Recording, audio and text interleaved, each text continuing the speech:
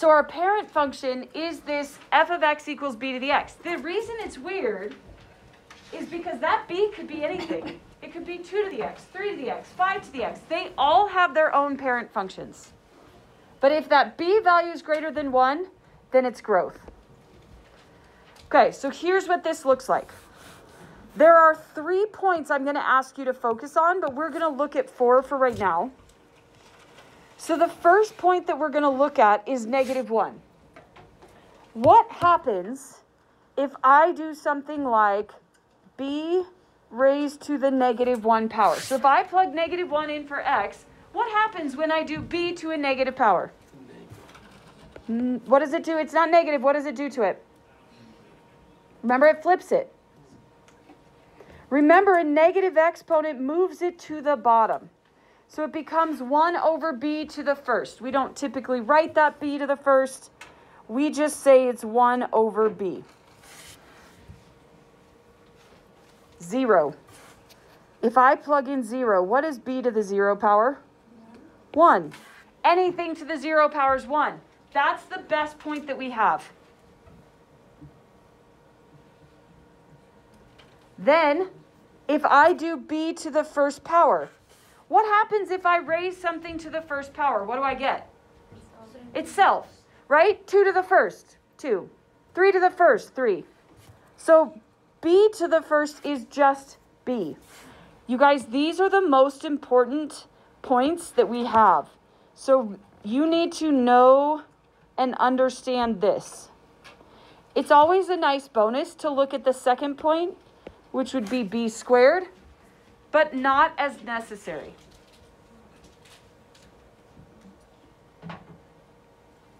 Okay, we're going to label this graph, but we're going to label it a little bit weird. I'm going to call this 1. And then I'm going to call another point b. I don't know where b is. B could be just above 1. B could be below 1. We don't really know. B could be 2. B could be 5. B could be 87. We don't know what b is. Now, if could be, it's not usually 1. If b is there, then way down here, I also have a point that we're going to label as 1 over b. So if b was 5, then that would be the point 1/5. If b was 87, that would be the point 1/87. When I look at this graph looks like this. -1, let's label these as well. -1 and +1. If I label -1, -1 is the point 1 over b. So -1, 1 over b, I have this point down here.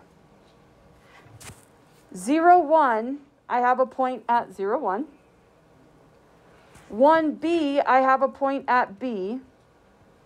And if we were to keep going at 2, which I didn't even give you a point for 2, but if we went to 2, I'd be at b squared. Where is b squared? I don't know, probably up here somewhere. Now talk to me about this. Jack? It is curvy. But is there any point in time, before you answer, think about it, is there any number down here that I can plug in to b to the x and have it turn negative? B to some power, is there some power I can raise b to and make it negative? Why not, Jack? Okay, let's say we plug in -1,000. I would get b to the -1,000 power. What does a negative exponent do? Moves it to the bottom, right? So really I just have 1 over b to the 1,000th. Is that 0? Really close, but is it 0? No. Is it negative? No. If I plug in b to the -1,000,000th, I would just get 1 over b to the 1,000,000th. I still don't have something negative. So this graph does curve, and it never actually touches that x-axis.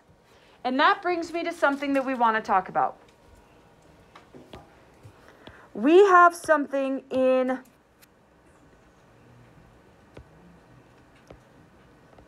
math that we call asymptotes. We haven't really talked about asymptotes much. We did a little bit with rational. When we dealt with rational exponents, do you remember doing or rational functions? Did we do the vertical asymptotes? Is that already? Or does that happen? I know we did it in Algebra 1, but now I can't remember when we do it here. This is what we refer to as a horizontal asymptote. Asymptote is spelled A-S-Y-M-P-T-O-T-E. Asymptote. And what an asymptote is it's a line that the graph tends towards. It's like a magnet being drawn to something magnetic, right? Picture a magnet being a graph and a refrigerator, not a stainless steel one, refrigerator being that asymptote. What's happening is that graph is getting closer and closer to it. It's like pulling it towards it, but it will not cross it. Okay? So let's talk domain and range, because our asymptote actually helps us with our range quite a bit. So our domain, you'll like the domain. All reals. Is there anything that we can't plug into this? No. Because I can plug in negative numbers. I just get a tiny number. I can plug in huge positive numbers. I can plug in fractions. I can plug in whatever I want. I just get uglier numbers. That's all. Now my range is actually based on the horizontal asymptote. And my range is, in this case, y is greater than 0. Whatever that horizontal asymptote is happens to be my range. And if you want to write it as 0 to infinity, that works as well.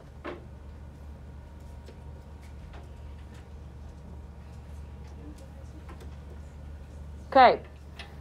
Here's one thing I would like you to write down on your paper that I didn't write down.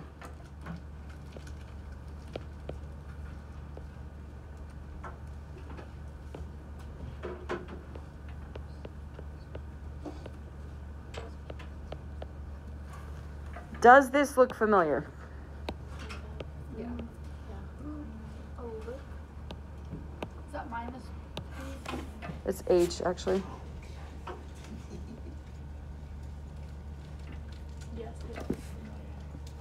Okay. You guys, the transformations are the same. When we start these problems, the first thing I want you to do when we start these problems is I want you to focus on this b to the x first. B to the x is what we want to focus on first. Okay? Then I'm going to deal with, next comes the a. And once we deal with the b and the a, then we move to the h and the k. Can I walk you through some examples? Great. I can tell you're excited. All right. So my b to the x in this case is just 2 to the x. This is basically the parent function with a b of 2. Now, according to the table up above, when I plug in -1, it will be 1 over the b value. What is that in my case? It'd be 1 over 2. So 1 over b is 1 over 2 because the b value in this case is 2. If I substitute in 0, I get 1. And if I plug in 1, I get 2. When I sketch a graph of this, we're really only going to focus on those 3 points. So my first point at -1 is at 1/2. You guys, that's not very big. 0 is 1. 1 is 2. Now the problem is, the way this graph looks right now, kind of looks like a horizontal, or like a line. But it's not a line. If you need more points, plug in more points. What happens if I plugged in 2? What would we get? 4, because 2 squared is 4. If I plugged in 3, what would I get? 8. You squared it the wrong. If I plugged in 4, I'd get 16. If I plugged in 5, I'd get 32, which is not on my graph. You can see that this graph is not, in fact, a line. It definitely is curved. So when I sketch this graph, watch me carefully. When I sketch this graph, I do not want to indicate that I'm going to go down below the x-axis. So my graph is going to level out. Because in fact, I have a horizontal asymptote here at y equals 0. Y equals 0. That horizontal line y equals 0. Couple things. The 3 points I'm focused on are these 3 points right here. But the rest of the graph helps me get a good picture of what's going on in this graph. Domain. What is it? Range. Y is greater than 0. So that's what the parent function looks like. So the rest of the graphs that we're going to look at are going to be based on that parent function. So here's what we're going to do. On this next one, I'm just going to scoot this over a smidge. On this next one, the first thing I want you to do is I want you to start with the parent function. So the parent function that we're going to start with is this 2 to the x. Meaning I already know those values. I know it's going to be 1/2,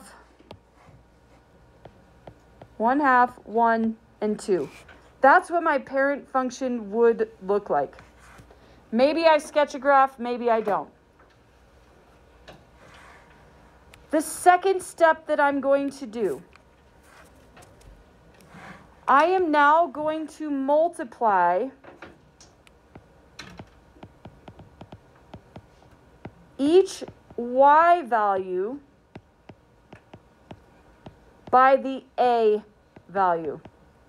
In my case, I'm going to multiply everything by 3. I'm starting with the parent function. The parent function that I started with was the -1, 1/2, 0, 1, 1, 2.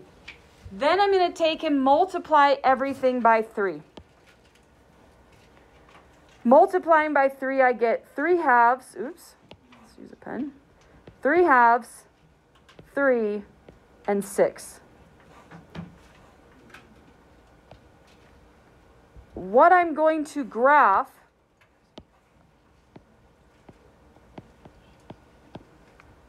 the x with the new y. So I'm going to graph -1 with 3/2. Well, 3/2 is like 1.5. 0 with 3. And 1 with 6. Oops. I don't know what just happened. Now, what this looks like is it still can't go. Why is it? It's not supposed to sense my hand. Ah. Is it doing it on the screen too? No. Not doing anything weird? Yeah, it is. 3/2 is 1.5.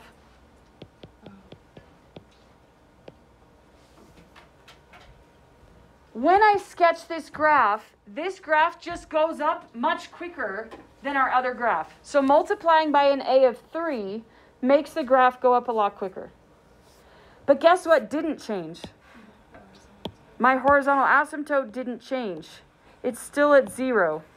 So my domain, still all reals. My range is still y is greater than 0.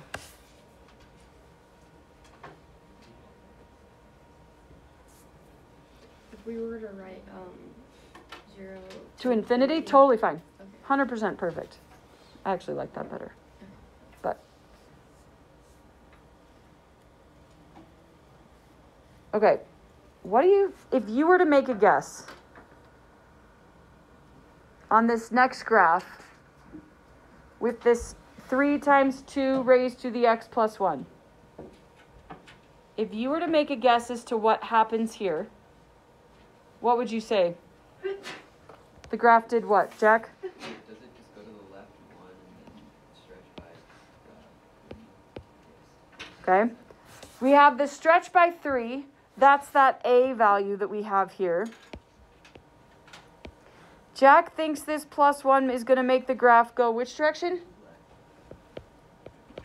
Do you guys agree? Yeah. Why? Because the formula has a minus h. Right. We know that this formula is a times b raised to the x minus h. And we know every other parent function we've dealt with, when we have that minus h, it shifts it left and right. So this is going to shift my graph left 1. Now the order I'm going to go in, and I've already done this, so I'm not going to take too much time to do it, is I'm going to start with my parent function. I'm going to start with the 1/2, 1, 2. So I'm going to start with the 1 over b, the 1, and the b. Then I'm going to multiply it by 3. Now we've already done this, so we already know the results of this. And I get 3/2, 3, and 6. I am going to still plot these points. So I'm still going to plot -1, 3/2, 0, 3, 1, 6. Those are the same 3 points we just graphed in the one above it. But now what I'm going to do is I'm going to take each of those points that I just plotted and I'm going to shift them left 1.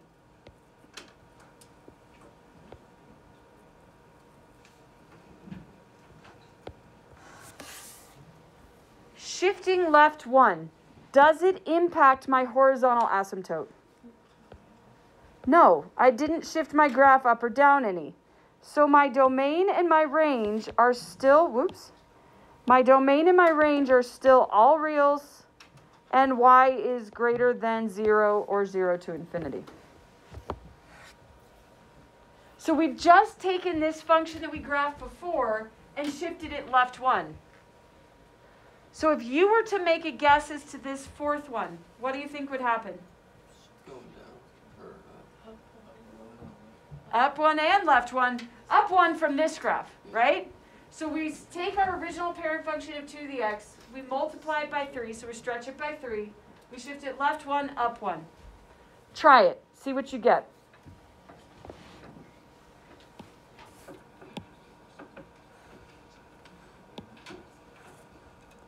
I'm going to start with that parent function.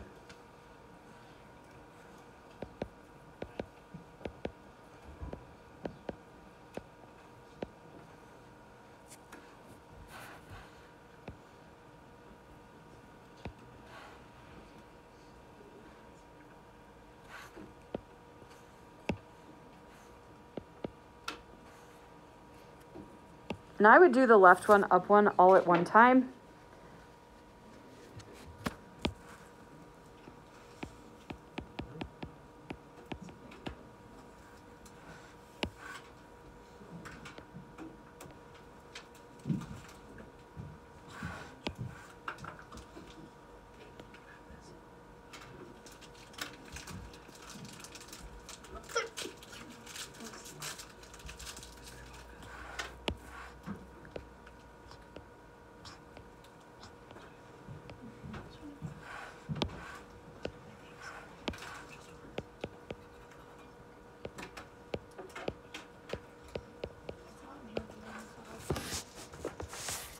Same temperature it always is. It's just you're outside, I think. All right. When we sketch this one, the trickiest part about this one is actually none of the left 1, up 1, the stretch by 3. That's not the problem. It's remembering that when we shift it up 1, guess what else moves up? The range.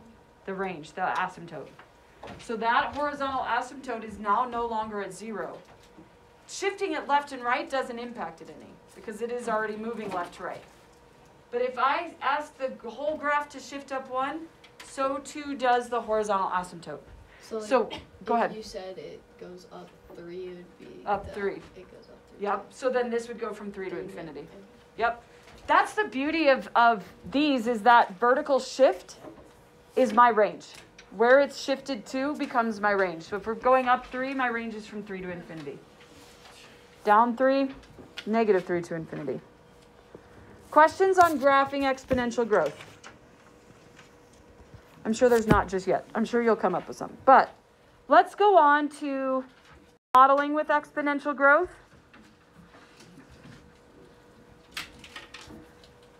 I actually think that exponential growth and exponential decay are some of the most useful formulas you'll use because everything we deal with in from loans to retirement accounts to I don't even know, population, all deals with exponential growth or decay. Okay. We already said from the front page, we said that exponential functions fit this pattern. We said they fit the pattern y equals a times b to the x. You don't necessarily need to write that down. I just want to remind you that's what the front said. You can. It won't hurt to write it down. Now, when we model exponential growth, this stays the same. What's going to look a little bit different is the b value. B, remember, is our growth factor, not our percent of growth. So to model exponential growth, we're going to replace b with 1 plus r. R is the percent of growth as a decimal. So if we say it's 5% growth, it would be R would be 0.05. If we say R is 20% growth, R would be 0.2. Okay? That B value, this 1 plus the R, becomes my growth factor.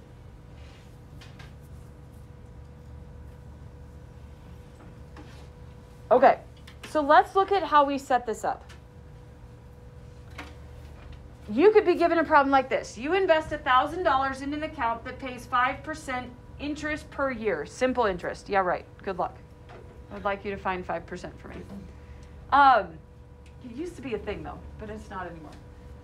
You have an account that pays 5% interest in simple interest. We're going to talk about other forms of interest later. I want to be able to write a model, and I want that model to be able to use to predict how much I will have in the account in 6 years, assuming I don't touch anything. Grandma gives you $1,000. You put it in a bank account and don't touch it for 6 years. How much do you have?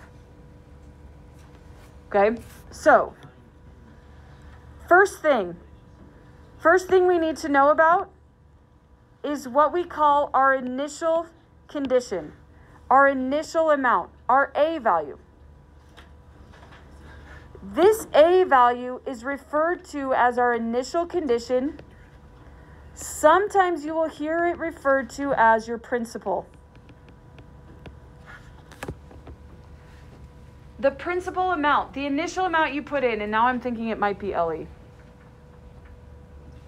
I can't remember. Nope, it's AL. Okay, 5%. When we change 5% to a decimal, what is 5% changed to as a decimal? 0.05. So when we change this to a decimal, this becomes 0.05. My R value is 0.05. So when I set up the model, I'm just rewriting the problem. We typically use t instead of x because oftentimes when we're dealing with modeling exponential growth or decay, it is in time. I can't think of any reason exponential growth, real world problems would be anything but time. Number of bacteria growing in a culture, that would be time. Interest rate or population, time. Everything is time. So we typically use t. All right, here's what this looks like. Y equals a, our initial amount, times 1 plus r, our interest rate, as a decimal, raised to the t power. This is what we call our model. Now, you could see the model written this way. You could also see it simplified, and I'm okay you doing it either way, because we know what 1 plus 0.05 is. We know it's 1.05. So you could see your model this way. Now, let's talk about a few things. This fits that pattern, right? A times b to an exponent. That fits that pattern.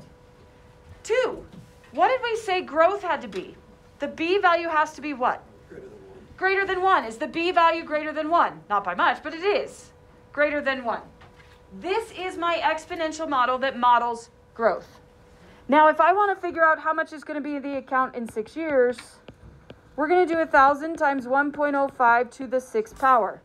Now, given that most of us, myself included, have no idea what 1.05 to the 6th power is, you're going to need a calculator.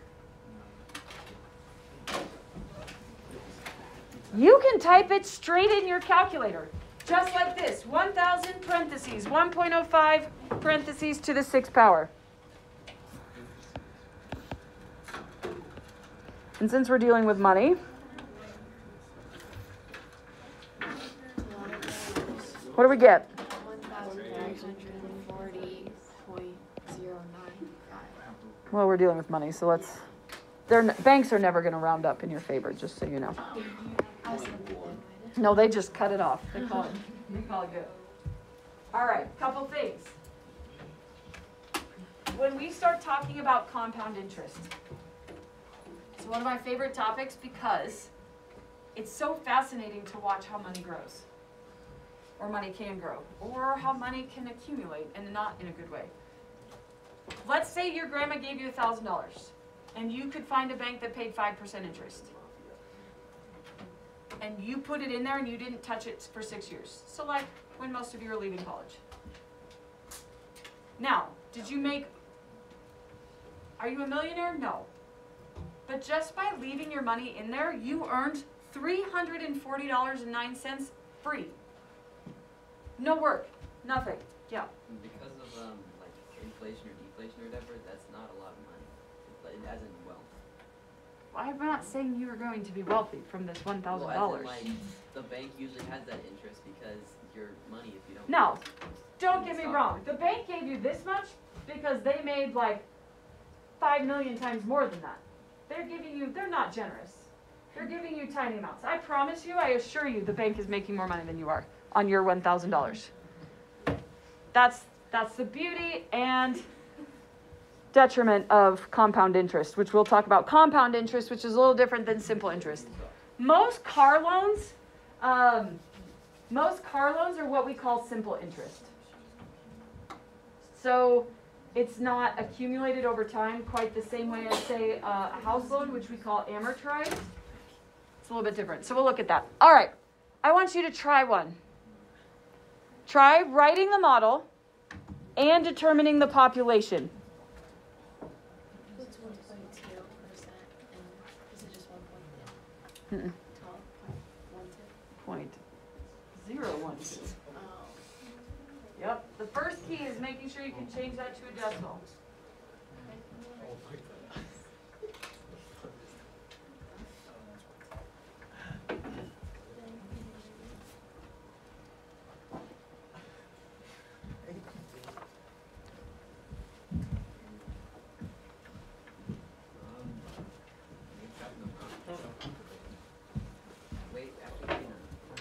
It's pretty big.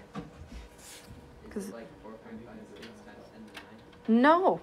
Then I got the wrong answer.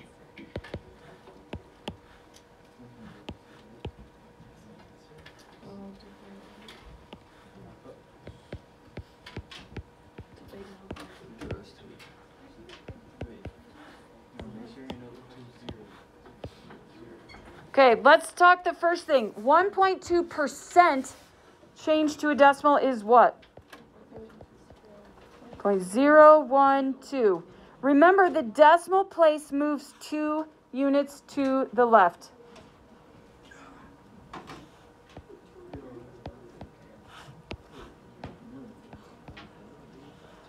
So this is my model.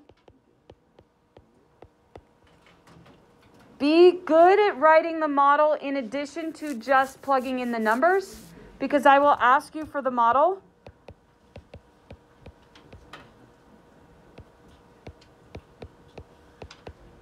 And now I'm doing it for 15 years, so I'm plugging that in. What do we get? 143,512. Now we're dealing with a population, so I wouldn't do any decimals. Hey, that could be. How many times have you seen a fraction of a person? Are they still a person? Even if they're missing their limbs? Yes. Even if they are a baby, they are still a person. They are still a body.